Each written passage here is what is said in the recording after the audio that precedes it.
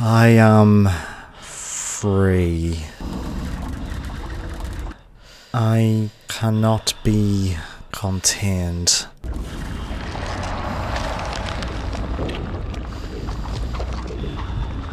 I am hungry.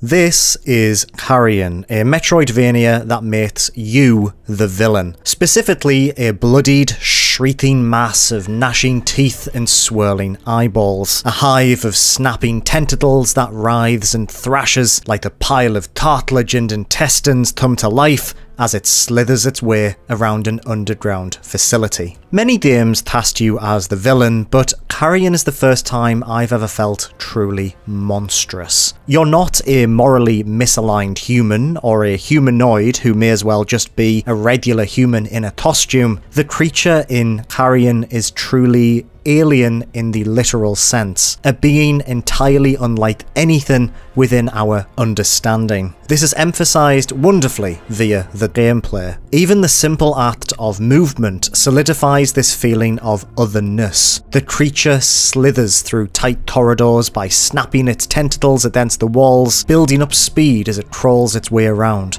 its convulsing heaps leaving behind a trail of goo as it goes. Superb animation gives the impression that the creature is an organic being, acting on impulse rather than via conscious thought. Parts of the creature's writhing, elongated torso gets stuck on sharp edges. It squishes itself up against barricades it can't progress through and tumbles under its own weight as it slides out of vents. It appears suitably horrific. But as the player, you are always in complete control. Movement is snappy and responsive, achieved by left-clicking and guiding the creature through the level by simply dragging the mouse. Right-click controls a single tentacle, allowing you to pull levers, remove the covers from vents, and most importantly, pull unsuspecting humans into one of your many hungry mouths. Controlling the creature is a joy, and navigating Carrion's labyrinth-like corridors feels appropriately disgusting. Carrion is a Metroidvania and contains all of the usual trappings. Disparate sections connected via a hub area, environmental blockades that can be overcome by finding new abilities, backtracking to find optional upgrades. The facility itself is a fun location to explore. Although the majority of its sections are little more than grimy industrial complexes, they are presented beautifully and help create a sense of claustrophobia that makes working to escape a rewarding endeavour. It feels like somewhere a group of arrogant scientists would play God with things they dare not understand. A ridiculously large complex that is run down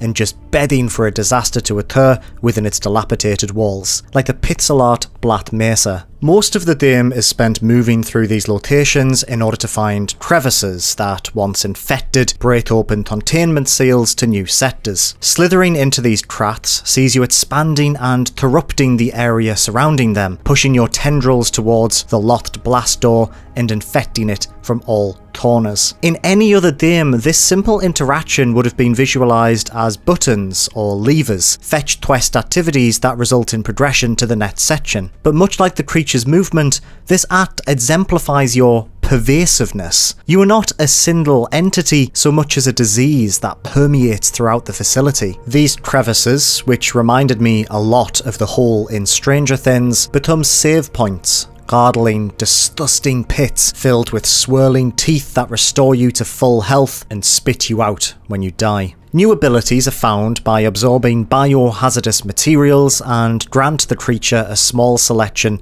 of gross new powers. Each one assists the creature in overcoming a form of blockade, allowing it to smash through wooden panels, pull through vents, or even mind control humans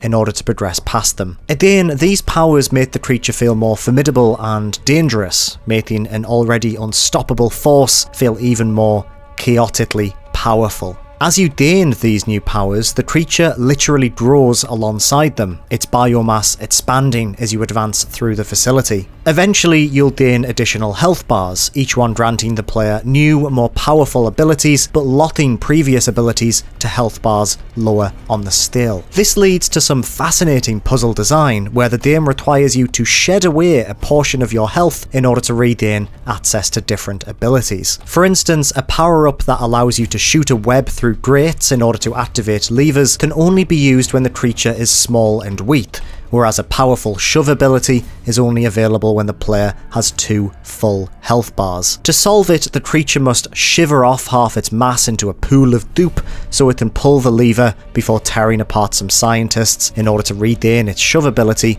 to move on to the next screen. It's truly wonderful stuff. Moving through the facility in general has a lovely flow to it. Puzzles appear often but are simple enough to solve, and within the majority of cases the critical path is clearly telegraphed. Carrion's biggest issue is when the correct way to go is far from clear. You see, for a game that thrives in chaos, the format of a Metroidvania often gets in Carrion's way. Rushing through this facility, leaving behind a trail of decimated bodies and bloody hallways, is incredible fun. Moving slowly back through those same corridors because you're hopelessly lost and not sure where to head next? Yeah, not so much. I mean, alright, you could argue that the pacing of any good horror movie that revolves around containing a biological horror requires moments where the humans believe the threat is under control, only for the threat to outsmart the humans by sneaking through their barricades before stooping out their juicy inside bits. But that works because we don't see the monster aimlessly bumbling around just out of frame in the meantime, scratching its head and wondering where it left its car keys. Getting lost in a Metroidvania is usually part of the fun. It's nice not to have your hand held every second of the way, and remembering the locations of locked doors and blockades by starrowing through your map trying to find memorable areas is an appealing aspect of the genre. But Carrion doesn't have a map, because it wouldn't really make much contextual sense for a being made of snapping teeth and 1,000 individual eyes to have access to a TomTom, and therefore a lot of the time you're left to your own devices, flinging yourself aimlessly through old areas and becoming more frustrated than you normally would, simply because you can feel how quickly the sense of pace has flatlined since you took a wrong turn. And so it's easy to start thinking that maybe a Metroidvania was the wrong choice, and that a different genre would have been a better fit, maybe something more similar to Hotline Miami or Ape Out, self-contained puzzle boxes for you to slaughter your way through with reckless abandon, but I just don't know if that would have worked as well. So much of what makes Carrion great is how this creature gradually increases its power over time, becoming more formidable as you progress. Ability dating within an interlocking environment helps sell the fiction of a monster trying to escape.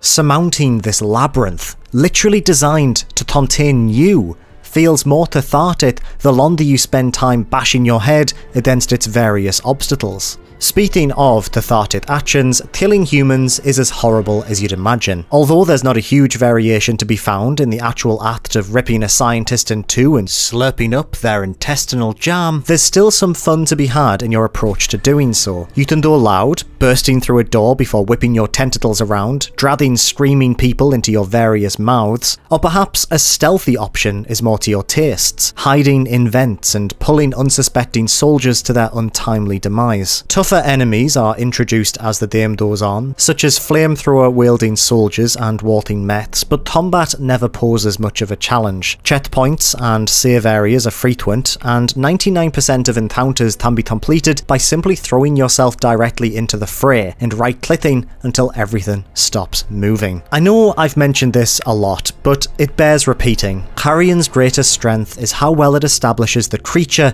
is a malevolent being of pure death. There is very little narrative to be found here. There's no introduction, and anything that comes close to telling a story is a number of small vignettes that don't explicitly say anything. The game is purely focused on telling a tale through the player's actions. There's more to establish a sense of tone and place, rather than a specific timeline of events. You never find out what you are or where you've come from, because that's not really the point. You're the villain, after all, and the best villains are ones that remain unexplained. And that's why Carrion works so well. You are the creature in the vents. You are the sinister other, lurking just behind the door, slithering up to an unsuspecting guard before the camera cuts to black. Your only goal is to escape, to murder everything in your path, and to leave a trail of blood and viscera in your wake. There are no bosses, no rival scientists or other creatures to conquer. You are the final boss.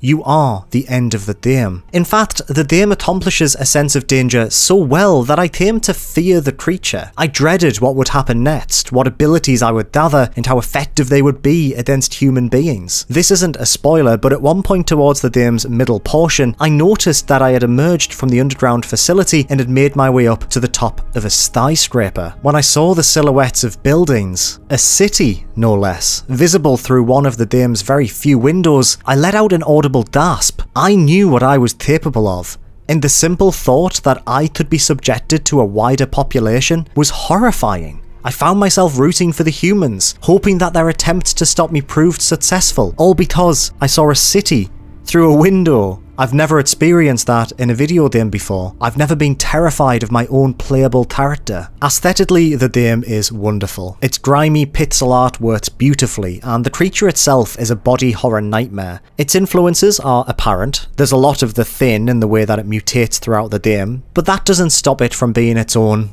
well, Thin. It's a memorable character. Maybe not for the right reasons, but it'll certainly stick with me for some time to come. The audio design is also superb. Human screams are visceral and haunting, and the sounds of the creature slutting its way around the facility, crunching on bones and eviscerating the juice out of people is, well, it's nauseating. Which was the intention, I'm sure. The soundtrack is also wonderful, bringing to mind the chilling stores of classic horror movies, and helps once again establish the game's impeccable tone. It's fair to say that I adored Carrion. It's easily one of the most memorable games I've played all year, establishing an intoxicating tone and successfully placing you in the role of a genuine villain. I'm absolutely going to recommend you play this slotty, disgusting body horror masterpiece, a brilliantly bloody pixel art nightmare. Hey everyone, thank you so much for watching this little review. If you enjoyed this video, please give it a like, and if you could also subscribe to the channel, that would really help me out. I really appreciate it when people subscribe to this largely derelict, weird channel about indie games. Thank you very much for watching. I will see you all very soon, I'm sure. Hopefully. Don't count on it.